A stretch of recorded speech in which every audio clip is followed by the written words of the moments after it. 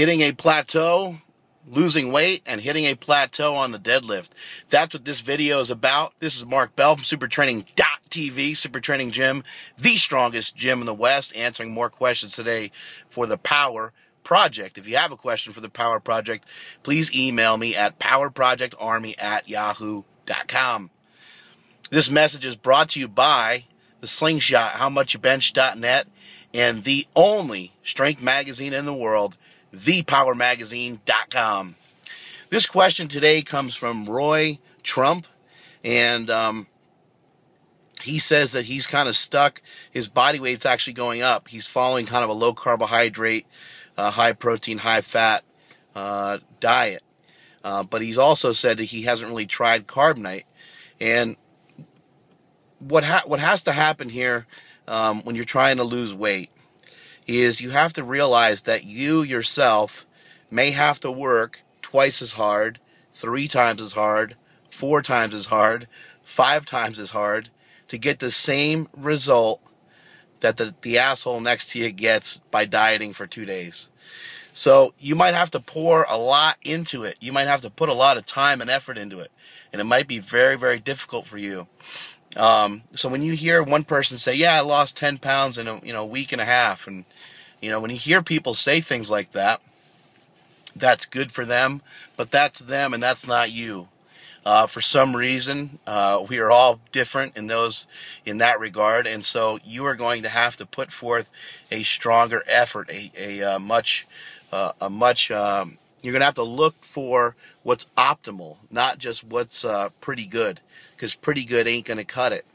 You can think about like school, or think about playing sports in high school.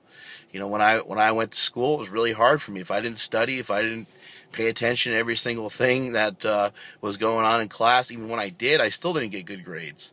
Meanwhile, the kid next to me didn't have to pay attention at all, and he smashed everything. Or you can think about, when you played sports in high school, how the guy next to you, maybe he didn't even need to work out, and you worked out every single day, and you didn't even come close to making a team. So things aren't always fair. Going into any diet or any training program where you're trying to make yourself better, going into anything in life where you're trying to make yourself better, trying to make yourself stronger, trying to make yourself smarter, always realize that going into it, it may be a much bigger battle than you anticipated. But rather than back down and cower away in the corner, keep fighting, my man. Keep going for it. So what you need to do is you need to actually just follow Carb Night. I would just suggest that you go buy the book from dangerouslyhardcore.com. But if you don't want to buy the book, here it is for free. Excuse me. Man, got a little bit of a cold here. Anyway, what the hell was I saying? Okay, the Carb Night is a 7-day-a-week ketogenic diet, eating a 1-to-1 ratio of fat to protein approximately. You'll probably get in about 50 more grams of protein per day than you will with fat. Supplement your fats with coconut oil, fish oil. You don't want it just to all be saturated fat. You want to try to have somewhat of a healthy approach to it. But bacon, eggs, chicken, steak, pork, fish, all those kinds of things are fair game on a ketogenic diet. You can eat, you can have at it. Now, I would say you can eat as much as you want, but you can't. There'll be a certain point in any diet that you're following. At a certain point, you will have to start to reduce the amount of food that you actually eat.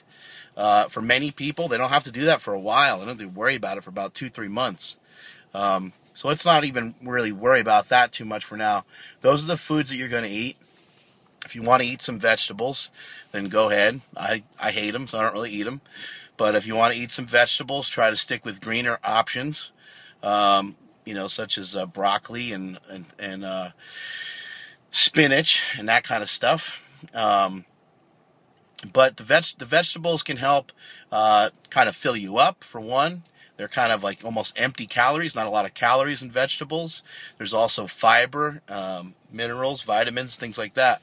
So they can be very useful in a way. A lot of times when I go out to eat, rather than, getting a bunch of junk or just to try to avoid, eating eating something really awesome as an appetizer, I'll order a salad the second I sit down to avoid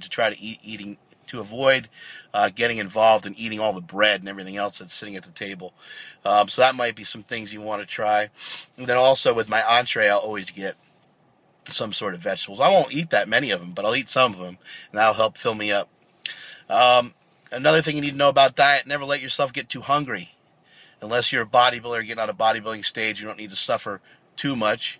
Don't let yourself get hungry. When you get hungry, you make bad decisions, and it's almost worse than being drunk.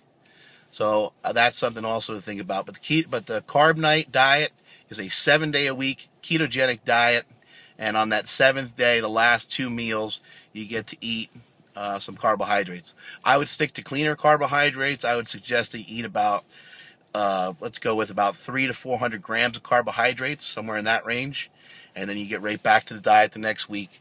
Always remember when you're on any diet as well that you're 1 meal away from being out of the diet, and you're 1 meal away from being right back in.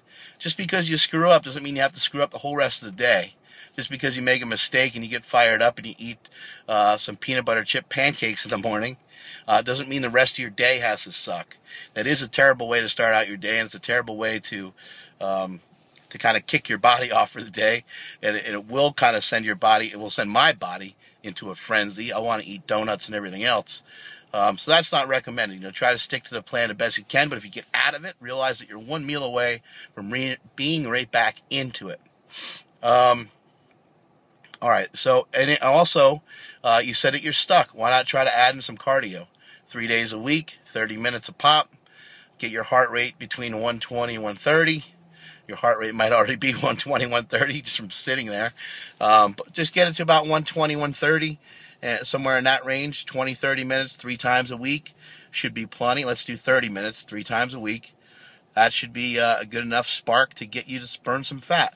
Now, as for your other question, you mentioned that your buddy is stuck on the deadlift. And I've done a lot of videos on deadlifts. People ask me all the time, which I think is kind of funny because my best deadlift is 766. There are other monsters out there that deadlift much, much more than myself. But anyway, as the people's coach, it's my obligation to answer these questions. So he said he's stuck on a deadlift, and he's tried many different styles of deadlifts. He's tried block pulls, he's tried to pull against bands, and he's tried a bunch of other things. One thing could be possible is that he might be deadlifting too often. So 2 weeks of some form of a heavyish pull, followed by the 3rd week of a speed pull, and maybe the 4th week he does some type of good morning. Or maybe every 3 weeks, instead of the speed pull, maybe he just does a good morning. So he has a different stimulus. He has a different exercise that he's doing. Also, you didn't really mention where you thought he was weak. So without that information, it's a little bit difficult to answer. But something like low box squats may help him. If he's a conventional lifter, close stance, low box squats may help him. For any style of deadlift, a front squat can be beneficial. Works your core like crazy. Works your lower back, your stomach. Just works everything. Works your quads. Let's see, what else can he do? So good mornings would be a good option if he's not already utilizing those. And then also just be really careful with deadlifting too heavy too often. You can deadlift heavy for a while, but you can't do it for too long. I know, someone like Eric Lillibridge, I think he's brilliant.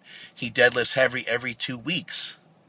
That's a pretty smart approach. I know power lifters of the past, they used to do bench squat and deadlift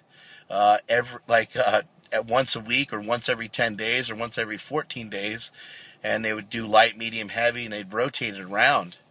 It sounds crazy, but that's what some guys were doing back in the day, and they were getting great results. So you got to make sure that you recover from some of these heavy deadlift workouts. I don't normally say that, but when it comes to deadlifting, the deadlift will leave you dead. So you got to be very careful. That's why they're called death lifts. You got to be very careful with the deadlift. You got to be very cautious. You got to be smart in your approach. So let's just make it simple on you. Let's just have you cube it, okay? Invented by Mark Cuban. The cube method, invented by Brandon Lilly. You can buy his book from jtsstrength.com. I have no business relationship with Brandon Lilly, but I do have a very personal one. Hi, Brandon. I love your beard, big boy. Anyway, Brandon Lilly's cube method is just you're going to utilize the repetition effort method on a deadlift one day. You're going to utilize the speed method on another day for deadlift. And on another day for the deadlift, you're going to utilize the max effort method. So you're applying 3 different methods over the course of 3 weeks, so that you're going to be fresh going into some of these workouts. The different stimulus that you're going to experience is going to allow you to recover from these workouts much more easierest. So look that up. If you can't find it or whatever, look up Brandon Lilly on Facebook, and you can shoot him a message, and he'll be able to assist you. But also make sure you're doing your assistance work. Make sure you're doing your homework. Make sure you're doing things like stiff leg deadlifts, glute ham raises, sled pulling, things of that nature. Make sure you're working your stomach. Make sure you're handling some weights whenever you're working your belly. And that is it from supertraining.tv.